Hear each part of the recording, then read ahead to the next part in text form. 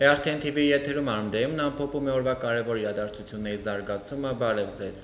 Ազգային ժողովի որոշ պատգամավորներ նախաձեռնել են Ռոբերտ Քոչարյանին երաշխավորությամբ կալանքից ազատելու գործընթաց։ Ազգային ժողովի 41 պատգամավորներ հանդես են եկել անձնական երաշխավորությամբ երկրորդ նախագահ Ռոբերտ Քոչարյանին կալանքից ազատելու համար։ Այս մասին հայտնել է Քոչարյանի գրասենյակի ղեկավար Վիկտոր Սողոմոնյանը, հավելելով, որ գործընթացը դեռ շարունակվում է։ Մեծամասնությունը հանրապետական խմբակցության պատգամավորներ են, բայց գործընթացը դեռ ավարտված չէ, այսինքն այդ թերթիկը բաց է ստորագրության համար, այնպես որ ես չեմ ուզում հիմա արդյունքներ ամփոփել, անհատական ազգանուններ հրապարակել, սպասեք թող ավարտվի ստորագրահավաքը եւ արդեն արդյունքներով կարող եմ եւ հայտարարել եւ հրապարակել, այդտեղ որևէ գաղտնիք չկա, նշել է Վիկտոր Սողոմոնյանը։ Դատարանին ներկայացվել երաշխավորությանը միացել է նաեւ ազգային ժողովի նախագահ Արա Բաբլոյանը։ Հիշեցնենք, որ օրեր առաջ Երևանի ընդհանուր իրավասության դատարանը որոշեց 2 ամսով կալանավորել 10 տարի Հայաստանի ղեկավարած Ռոբերտ Քոչարյանին։ Նա մեղադրվում է 2008 թվականի մարտի 1-յան արյունալի իրադարձությունների ժամանակ սահմանադրական կարգը տապալելու մեջ։ Հավելենք, որ Քոչարյանի փաստաբանները վերաքննիչ բողոք են ներկայացրել առաջին ատյանի դատարանի որոշումը։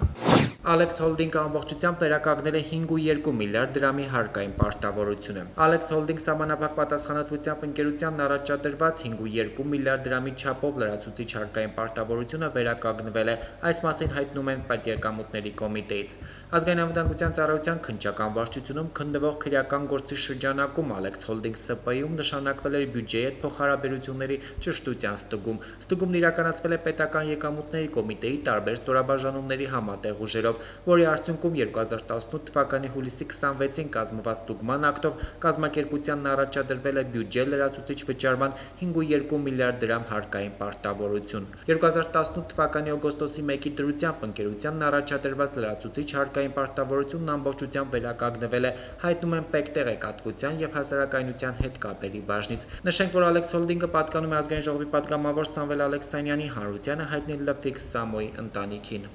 Մասիսի քաղաքապետի եղբայր Գոռ Համբարձումյանը 2 միլիոն դրամ գրավի դիմաց ազատ կարձակվի։ Այս մասին հայտնել է Համբարձումյանի պաշտպան Զորայր Հարությունյանը։ Վերաքննիչ դատարանը Մասիսի քաղաքապետի եղբայր Գոռ Համբարձումյանի նկատմամբ գրավի կիրառումը ճանաչել է թույլատրելի։ Այսպիսով պաշտպանական կողմի ներկայացված վերաքննիչ բողոքը բավարարվել է մասնակիորեն։ Գոռ Համբարձումյանը, հիշեցնենք, կալանավորվել էր հուլիսի 7-ին։ Նա մեղադրվում է մի խումբ անձանց կողմից կազմակերպված, ինչպես նաև զենքի գործադրմամբ խուլիգանության համար։ Հիշեցնենք, որ կալանավորված է նաև Մասիսի քաղաքապետ Դավիթ Համբարձումյանը։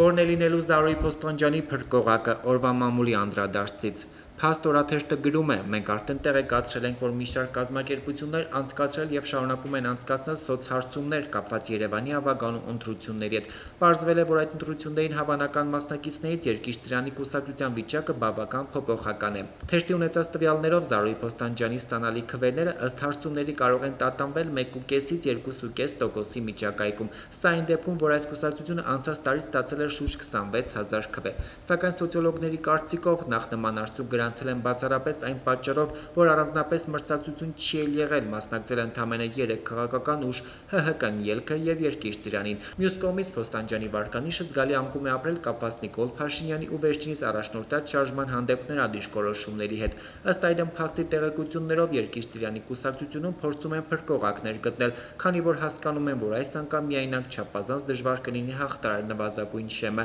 սակայն այս պայդրությամբ կարծես դեռևս արդյունքներ չկան, եզրափակում է Փաստ օրաթերթը։ Այսօրվա համար առանձնացրել ենք այսքանը, շարունակեք հետևել իրադարձությունների զարգացման ArmDay-ում կայքի միջոցով, իսկ ես ձեզ մաղթում եմ ամենայն բարիք, տաղավարում աշխատեց Փայլակ Ֆարադյանը։